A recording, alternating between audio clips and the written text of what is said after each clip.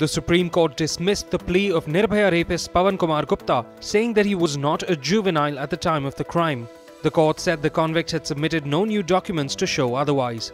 One of the 4 convicts facing the gallows in the Nirbhaya gang rape and murder case, Pawan had claimed that he was a minor in December 2012.